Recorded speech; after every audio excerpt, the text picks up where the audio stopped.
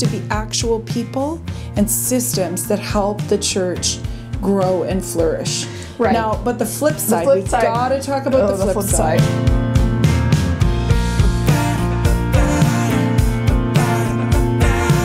Hey, welcome to Down to Earth Podcast. We're Jess and Joyce, and we're pastors and speakers and happen to be really good friends. We love making deep theology accessible for everyone on this podcast, and we'd love it if you join the conversation. We're also inviting our community of listeners to support the podcast financially this season, so you can become a partner with us on patreon.com/down to earth. As a supporter, you'll have access to bonus episodes, surprise content, and you'll be helping us continue to create content that you really enjoy listening to. We really value all of our Down to Earth community, and we look forward to interacting with you throughout season 2. Here's to thinking deeply and acting boldly.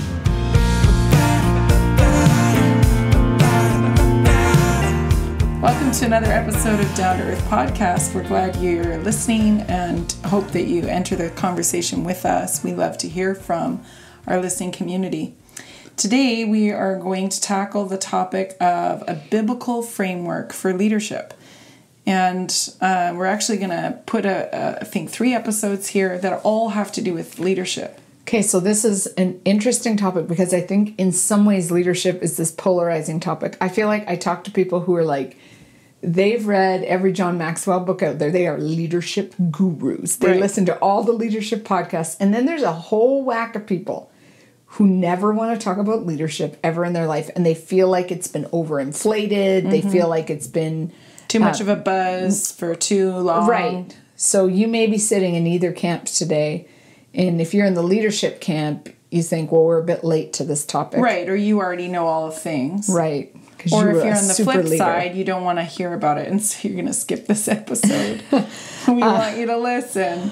Because I think the word leadership, I will concur with a lot of people that the word leadership has been overused, both in a church context and in a business context. Totally. When I think about my own business experience, if I could have $1 for every leadership summit I've been to. Yeah. Why are they always called a summit too? I don't know. What are we summiting? A conference hall. Uh-huh. We're summiting the terrible coffee they give us. Anyways, and that's true in every industry. Yep. So you go to a lot of your professional development for the last 10 years is going to be around leadership. Right. And I think some of you might have done some thinking about what it means to be a leader. Are we all leaders or do we need followers? I've had very powerful conversations. Yeah, powerful is not the right arguments with people about, because I would live in the camp that I think all of us have something to give in terms of leadership. So some capacity to lead in some way. I think no matter who you are, no matter what you are, there's something that God's placed on the inside of you that could give you the ability to lead. Now, I have well-meaning friends. I do like how I made them. They're well-meaning. Well-meaning. Okay, there's they a might little be condescension. Right, little condescension there. But I think people that I respect that would say that we've gone too far in the leadership world. Right, and not everybody's a leader. Not everybody's a leader, and some people are just followers, and there's nothing wrong with that. Right, they're not failing. Because at this point, I think in 2020, if you were to say, I am a follower, you might feel scorned. Well, less than. Right. So, but here's an interesting thing. Some people hear the word leader, or they hear, say a pastor approaches them and says, hey, are you interested in joining this leadership team, or we're going to do this leadership development? And their immediate response is, not me, peace out. Because they don't believe in it. They don't want the pressure that comes with it. They don't trust leadership. Yeah. They've been hurt by leadership. Even in work environments, even people with capable leadership gifts will turn it down. They know it comes with more money, but it also comes with more headache, more pressure, more responsibility. I know people like this. I talked to my father-in-law a lot about this. He was a brick mason and worked in a large steel company. And he would always say he didn't want the pressure that came with being a manager or a foreman. He just didn't want that pressure. Right. He would rather work his job and then work his own business. Yeah. So I think it's a very, very real thing. Yeah. So for a myriad of reasons, people get convoluted ideas about leadership. Well, and I think on the flip side of that, you have people that think they're a leader because they know how to talk. Right. I'm a leader, but it might be a false belief on some level. Well, I mean, they can talk a lot of philosophy, but like when you look behind them, nobody's following them or Right. listening to them. They're Right. just, it's a lot of hot air. Yeah. And also, I think you can talk a good, this is, I think, true of a lot of things. You can talk a good leadership game before you live it. Right. So, I mean, my 14-year-old can talk to me Yes, a he lot can. about leadership and what he thinks about all these kinds of things and how the world should be led. And he's got a lot of political ideas, and Yeah. we are scared. But anyways, it's fine. He's going to do something really interesting It's going to with be his fine. life. Yeah. It's fine because I recognize that before you do something, you have to be able to explain it. Yeah, and and you talk have about to it. be formed, The problem for a lot of us, though, is we get stuck in that talking section. and you never do it. Well, and maybe we talk, we Instagram, and then a lot of us never go past that. Right. Or we prefer to be an influencer rather than an actual leader. So we don't have it Call on the that ground. out. Yeah. Call that Okay, out. so leadership at its very core, though, has something to do with power, which is why we're talking about it for 3 episodes. Yeah, in like we this can't season. have, we recognized as we talked about the season that we couldn't do a whole season on power and not talk about leadership because power is divulged through leadership. Yeah. That's just a truism of the world, whether you like it or not. Yeah. That's true. So historically, I mean, lots of us know this quote, absolute power corrupts absolutely. And I always thought it had to do with Oliver Cromwell, but it must have been somebody talking about Oliver Cromwell.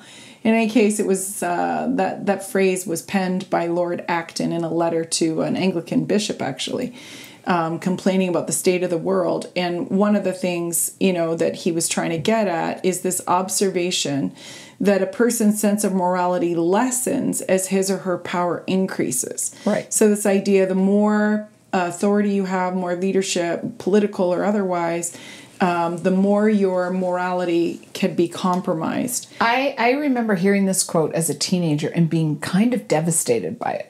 Right, because you wanted to reach for leadership or what? As a teenager, like, you have big dreams about all the things you're going to do. And then I thought, you read history books and, by this time you're reading some fairly large arc things, the Roman Empire closing in on itself, all this. I remember thinking there's just like no hope for humanity. Right. And taken at face value.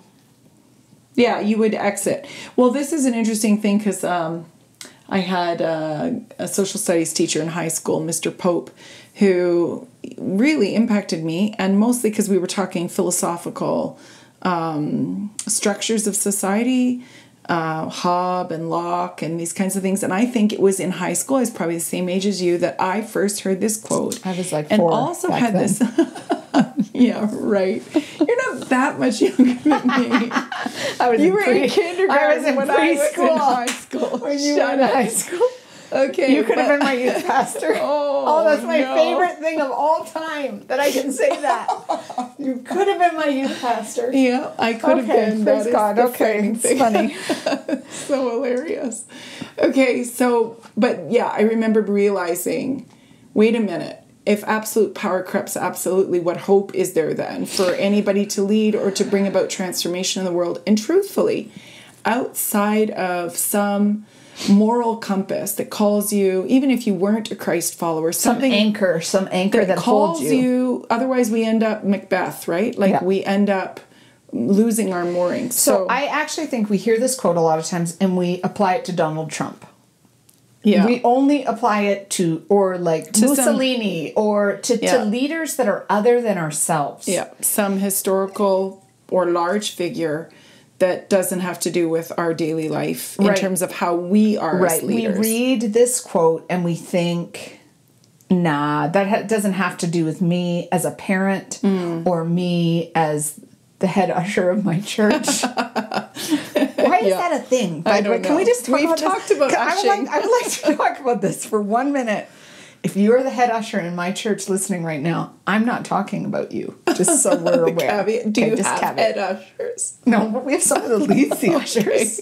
Well, there you have it. Okay, we're fancy like that. We don't have ushers. Okay, but listen to me. Why do some people, they get a title and then they go mad. Like they were the nicest person before. Because they had an absence of power in their life. I think we talked about this on a different episode. I don't care. It keeps me up at night. Okay. So, but then you read something like George Orwell's Animal Farm. This was one of my favorite, it's still one of my favorite books. I think I made my kids read it when they were like 10 or 11. They were not ready to read it. No, they did not understand it. They were like, Mom, why are you getting us to read a story about animals? We don't understand. I wanted them to be impacted. But I think that book, particularly at the time that I read it, reminded me that even the lowliest of people are affected by this. The idea, I mean, if you're not familiar, maybe you're not as old as us and it wasn't required reading for you in the 9th grade or whatever. Animal Farm, George Orwell wrote as an allegory commenting on the social revolution in Russia and then the subsequent problems of the communist state and the ongoing oppression of the people. So what they thought was going to be their liberation, when they then got the power, they became oppressors. Right. And yeah, there's something, sometimes I talk about reverse bias. We get a heart for this and then we end up against that. And we end up corrupted potentially to the level of power we have. I think that's the point Orwell was making. It's certainly the point Lord Acton was making. Power definitely can lead to corruption and oppression. And I think we have to state that power usually leads untethered to some moral compass or surrender to God. Yeah.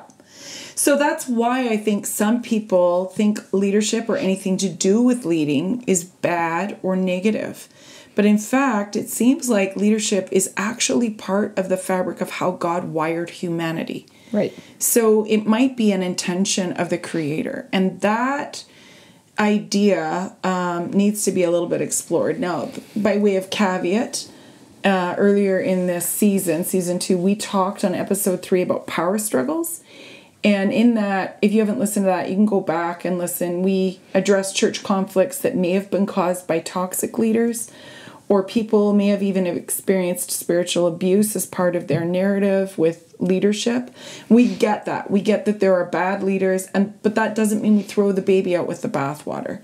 Leadership in and of itself is not negative by default, and it doesn't mean that it's unsalvageable or I guess the way we'd say it is it's not evil in and of itself. It could actually lead to flourishing and goodness when leadership is exercised in the way God intended. But I think what we want to say off the top, that leadership must be used with great caution and great humility. Yes.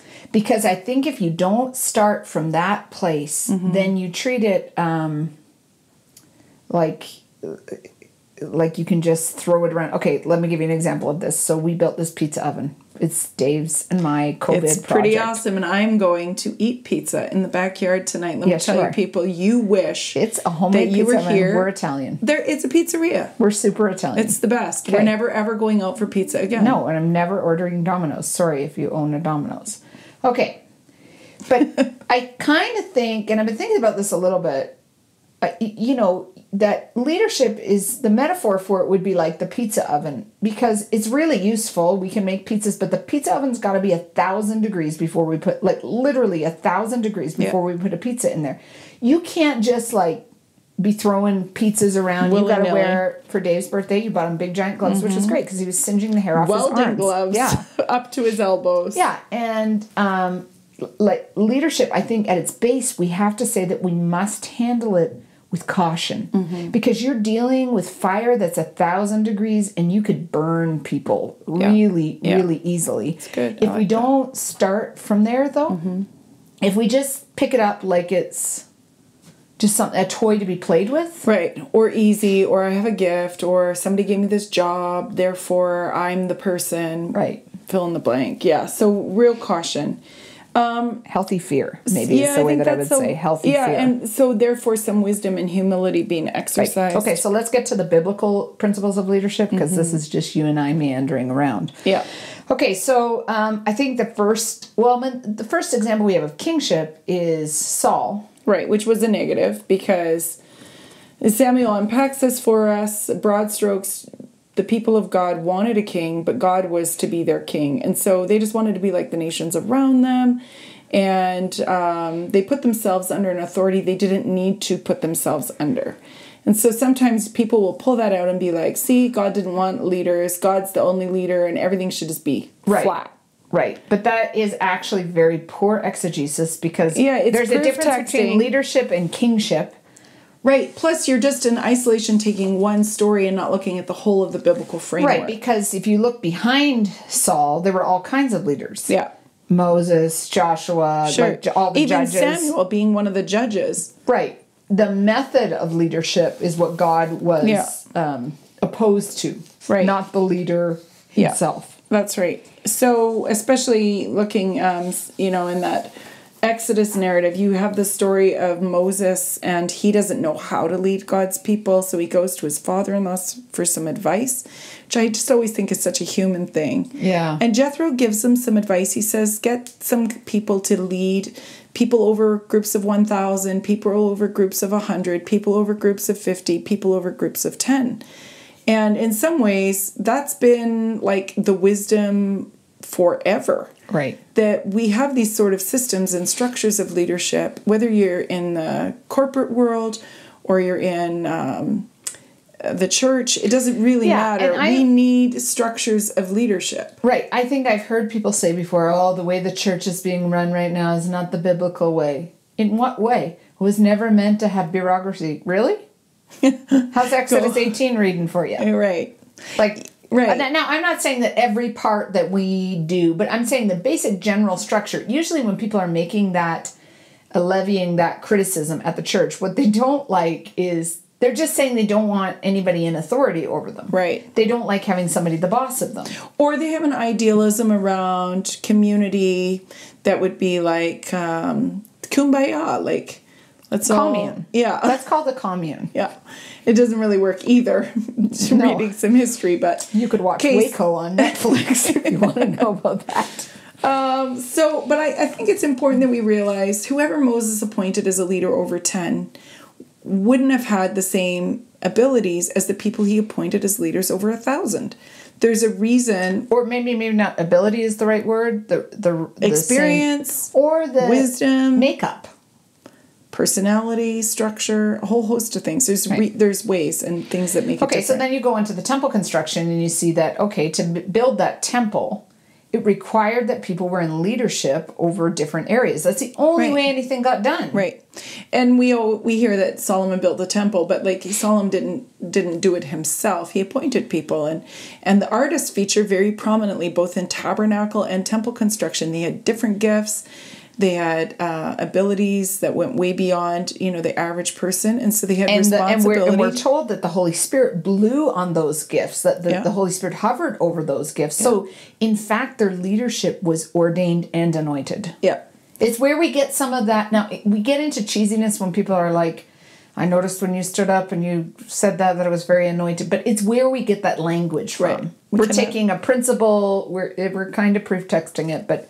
it's understandable. That is not just drawn out of thin air. Right. So there's this idea that the Spirit of God highlights or underscores an approval for different ones to lead in different ways. You see that in Nehemiah and the rebuilding of the wall. They organized the rebuild with different areas of responsibility. That actually came largely through familial structures. This family was responsible for this portion, another family for another portion. Well, and you see that with the Levites too, the appointment of the Levites. That was a familial...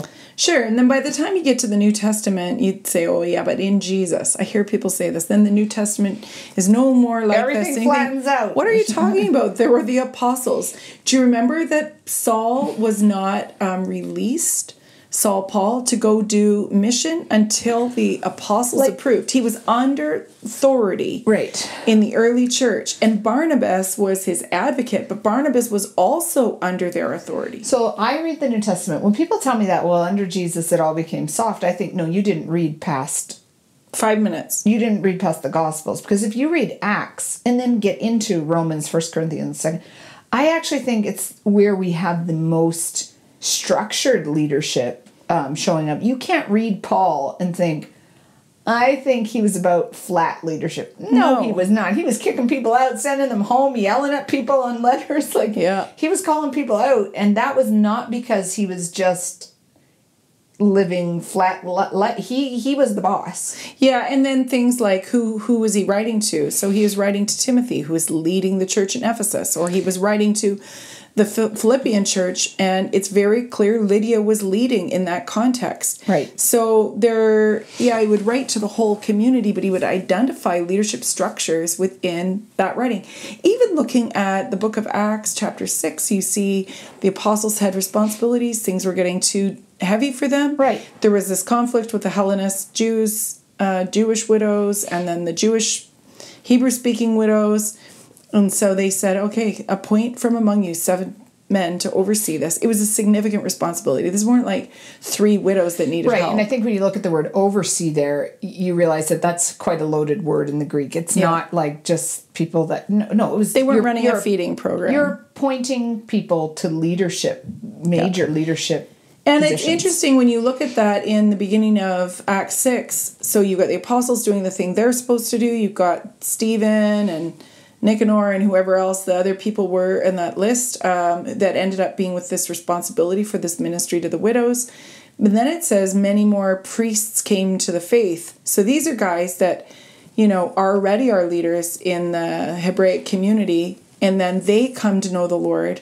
Well, they don't just transfer in as like regular people because they're priests. Mm-hmm. So now they have responsibility and authority. There's definite indicators that there's this kind of leadership structures and mechanisms that existed in the early church. And I think historically, so if we even take ourselves out of the biblical context and say historically, how could Christianity have multiplied the way that it did without some of that without very strong leadership structures? Any historian's going to tell you that it didn't happen. And I think we get to thinking about things like this, like magic pixie dust. And the Lord he uses natural processes. Our rain doesn't it comes to us through a natural process, just like the promulgation of the gospel came through natural leadership processes. Yeah. So part of the difficulty people have with leadership structures, especially today in our culture, in the West in particular, is because we have come through modernity, and we've been in this season of post-modernity for some time. In post-modernity, we don't have time to unpack, but suffice to say that there's a dismantling of what has been, and that things being built systematically or one on top of the other, we challenge. That's part of the worldview these days. Okay, so I get that. But what came out of that postmodern wave in some streams of the church was something that is actually now branded and spoken of as a thing called the emergent church movement. Right. And I'm old enough to have been a part of some of the emergent early conversations, and definitely there were some really good things that came in terms of challenging our understanding of the gospel, or how did church have to be? Do we have to sit in pews? Do we have to stand up, sit down? Do we have to have talking heads? Some of those questions were good, but the emergent church would identify themselves as having a value system based around fluidity, or so like less or no structure. They would value a multiplicity of voices and a dialogical format for learning, which obviously Jess and I are part of, or we wouldn't be doing a dialogical podcast. But they wanted it to be hard to tell who was leading. That was a way of being able to say we value everybody, nobody over against one another. Right, and I would say that, I think if you're leading at this point in time, you've definitely been... Unless you've been living under a rock, you've been influenced by that. Even if you've never heard of the emergent church. Right. So, I think most of the time when I'm speaking, I'm going to tell my church 2 times out of 4 that we believe in a flat kingdom. In that, nobody is better than anybody else. Right. The emergent church took this a lot further, though, and said not just flat kingdom, but flat structures. Yeah. And that there would be no leader, and... So it was a very real reaction over against what they had experienced as very top-down, hierarchical structures, as well as programmatic systems that I think it would be safe to say they felt were less authentic. Right. So the reach was good, But it became an idealism, in my opinion, that didn't have long legs to stand on. It became idealism that is not in the DNA of people. Humanity. Like literal DNA. And what was interesting to me is I would read these books about less structure, but then I'd think, but the people writing these books are wanting to be the leaders of this movement. Right. So in some ways... What are you talking about? I don't understand what your point is, because you want to be seen as the expert. You want to go to the conference and speak at the conference about no structures, but you want to be seen as the expert and the leader. So what it tells me is that you just want to be the boss. Right. Or you have an idealism that you think you're the person to espouse. But how does it have, a long arc on it? It doesn't, in my opinion. Well, it becomes Lord of the Flies. Yeah. Right. To me, that like I'd read these books and think, what we're aiming for here is Lord of the Flies. Nobody's the leader, and then everybody kills each other. Right. There's another high school read that. Right. I'm bringing it all back today. Getting at the power basically, stuff. I was in high school 5 minutes ago. Oh, you're hilarious. It's a Good Friday today, everyone. People. Okay, so in order for people to flourish, especially for the church to flourish, there has to be some leadership structures. There have to be actual people and systems that help the church grow and flourish. Right. Now, but the flip side, we've got to talk about the flip side. Hyperinflation of authority. So that's, and I think there has been like a real resurgence of this. Partly, it always, whenever you go to one side of a ditch, there's going to be a whole bunch of people that run over to the other side of the ditch. So while the emergent church is emerging, and people are saying flat structures and kumbaya, and I don't know if they really were saying kumbaya. No, but felt like they were. Yeah. They were saying felt like they were saying. Then a whole bunch of other people said, nah. So now we're going to hyperinflate the authority of the pastor, and you might have heard messages about honor. I think we've had a little lessening of that over the last maybe 18 months, 2 years. But it did swing too far. Like, pastors were doing like 8-week series on Please Honor Me. Right, or other people were teaching on it, and then people would camp out on it. Like, if we don't honor the pastor, the Lord's not going to bless the community. And if we challenge anything anybody says, then we are like heretics, which...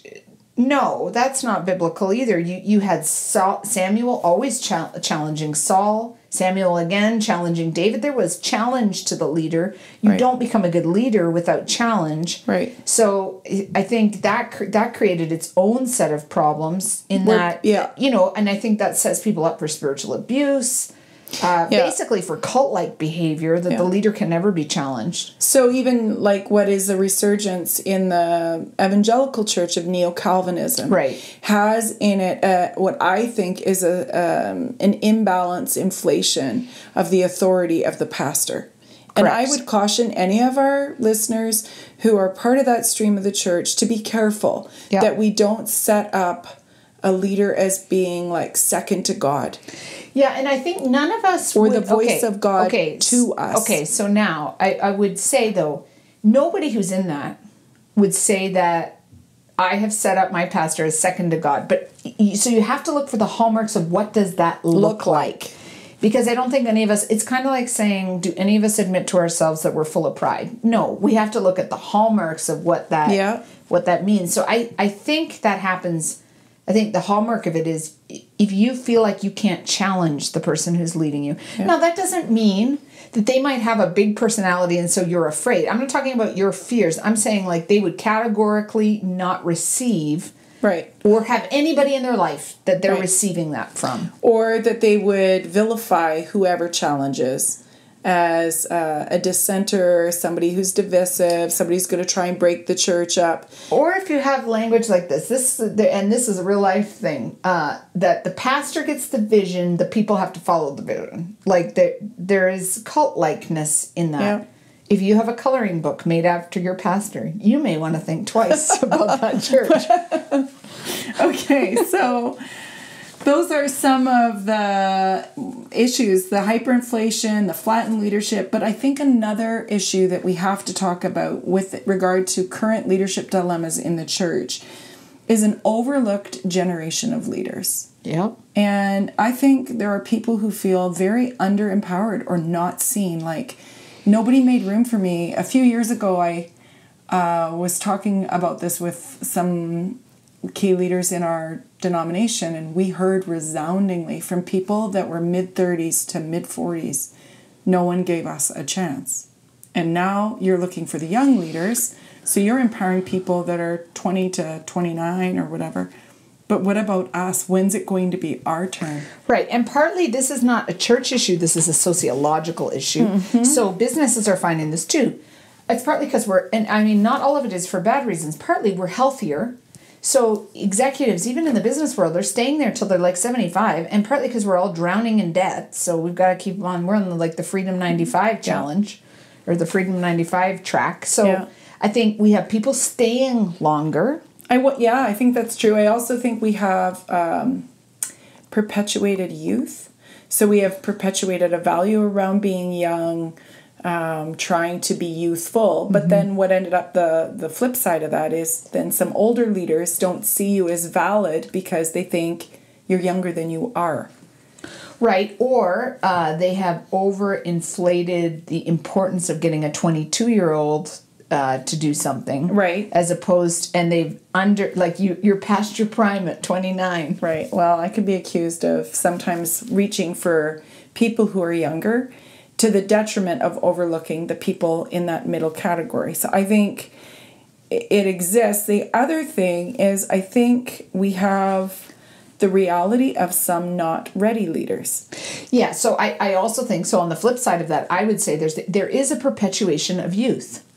That I think we have people growing up later. Sure. All the sociological studies say a young adult goes to 34 now. Right. And has probably for 20 years because they aren't actualizing into their adulting. So I don't know. So you might be a 30-something-year-old leader and you're mad because no one's giving you a chance. It could be that you don't have the chops because you're still a baby. I'm just going to call it like it is. You're still a baby. You haven't... In what way? Well, you're not an adult. You don't do adult things. You don't have control of your finances. You don't have a vision for your life. You haven't finished school. Right. You aren't faithful to your commitments. You're not. Yeah, you're flighty. Let me just camp out there for a few minutes. I think while there are people that are genuinely being overlooked, for sure, and we've got to address that, we also have to address the other end that allows people to stay like babies. They think they should lead just by virtue of their age. And they want to lead without sacrifice. Yeah. So I think the call to leadership is a call to sacrifice. Yeah. You cannot have your cake and eat it too. You cannot lead without sacrifice. If it doesn't hurt, I think you aren't leading. Right. So there's an idealism about what it means to be a leader that sometimes can sit there, somebody saying, no one's giving me the opportunity. But what might be missing is a readiness or an ability to lean into that. Right. Now, as I say, that if it doesn't hurt, you don't lead. I'm thinking to myself, I'm kind of disagreeing with myself as I say that. Because I think then we get this overinflation of do you remember in the 80s, Joyce, or 90s when we first got into leadership, people would say, it's very lonely at the top. Right. If you're going to be a leader, you're going to have no friends and your life is going to be very lonely. And really what that was the leader, whoever was telling us that, just didn't have any friends. Right. They were just a lonely person. And they'd set up a type of elitism where they couldn't find their peers or their mutual... Because they were too busy being better. Right. Okay, so I think in some veins, if I say that leadership should hurt, I mean, taken to its extreme, that's crazy. That becomes Sure, but it could be something like, no, you just remain faithful to your commitment because you said you would do that thing. Right. Rather than you got an invite to go to something that seems more fun than the thing you said yes to. Right. Or your church basic. Is not quite as cool as it was 6 months ago. Right. And now somebody opened up something new and cool down the street, so you're going to go there. I mean... And you feel called to go lead there, right? Right. Yeah. Those are my favorite conversations to have with people. Okay, so but here's another thing, and I think I want to say this to anybody who's in leadership that's listening, that's maybe our peer. Obviously, we have some younger listeners, but we might have people who are in significant places of leadership. A couple of years ago, there was a conversation with some leaders in the part of the stream of the church that I'm a part of. And one of the things that got brought up was they were really excited because they were releasing this woman to church plant and to lead this community. And I just had to speak up and say, it's not a feather in our cap when we're releasing somebody at the age of 42. Like, it would have been great if she was released 20 years ago, but don't call her a young leader and say that you're doing something right and good by empowering her to lead. That's right. And not I think a young leader. I think this is particular for women. Like, you don't actualize to your 50. Right. It's annoying. Yes. We can just say don't that. do that. Okay. Okay, so I think the bottom line, though, to all of this is that authority and leadership matters. Yep. If you aren't under leadership, you're going to get yourself into trouble. I think that point blank, I think that for you as a person, who are you under? Whose authority are you under? Yeah. I think that truthfully for churches, and that could be a whole episode in and of itself, because we push so hard against that as individualists. Right. So, yeah, we're under authority of the government, we're under authority of the law, we're under authority. There's a lot of places in our lives, but even local church authority, and for whoever is the leader. I happen to be the lead pastor in a community, so do you, but we're still under authority. 100%. So our boards, our elders, leadership teams, our denominations, respectively. I happen to work for a denomination like national office, but even my national directors, who are my authority, they're under the authority of the national team. So Right. It's like this.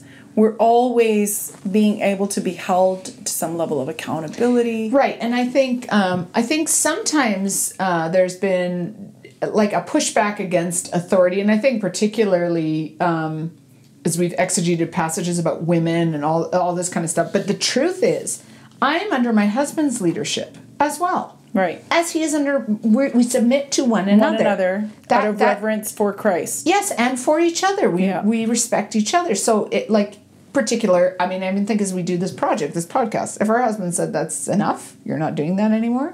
Yeah, we wouldn't be quitting because they said that. No, but that makes it sound like they boss us around. We would be having conversation. We asked them for their wisdom and their input. And if they both were waving red flags at us for any project we were working on, I think we would listen. Yes. I like maybe with a fight. Yeah, maybe. Okay, so here's the thing. You just got to get under leadership. If you're not under leadership right now, you're flapping around and saying that this podcast is your church. Nonsense. No. You're not under authority. We don't even know you're listening. Well, we do. Right. That but makes it sound maybe mean. not particular. Yeah, you got to get under leadership. There has you got to be get under somebody relationship. eyeball to eyeball that can say to you, hey, what's going on there? Right. It could be a small group leader. It could be a local pastor. If you're already in a role in leadership, don't ever set yourself up to be the uber leader without anybody in authority over you. Yeah. That is going to end badly. Yeah, and if you find yourself always having feedback for your leaders, it kind of belies your own arrogance. Right. Right. Like there are some people that if you're called by God to always confront the pastor, no, that's probably not the call of God in your life. No, That's there's probably nowhere some scripturally brokenness. that you can see that's a job. It's Right. not a job. No. You're not Samuel. I'm just going to say that, throw that out. So I think all of us, and I think this is true of me too, like I think I have to check myself often, like am I always having like a bone to pick with the people that are leading me? If that's true, There might be something wrong. yeah, there might be something that I'm dealing with and that I must come under authority. Yeah. Okay, so we've obviously got a lot to say. We got a couple more episodes coming up about leadership, and we're going to even do some what we think how to grow as a leader. So hopefully you'll keep tracking with us here and write to us, dtepodcast@gmail.com, if you have something big that you want to tell us in regards to leadership. Follow us on Instagram and other social media platforms, and let's just keep the conversation going. Yeah, we like your feedback. Hey, thanks for listening. We hope you enjoyed this episode. You can follow us on Facebook or Instagram, or go to our website at www.downtoearthpodcast.com. Feel free to leave us a review wherever you find your podcasts and spread the word.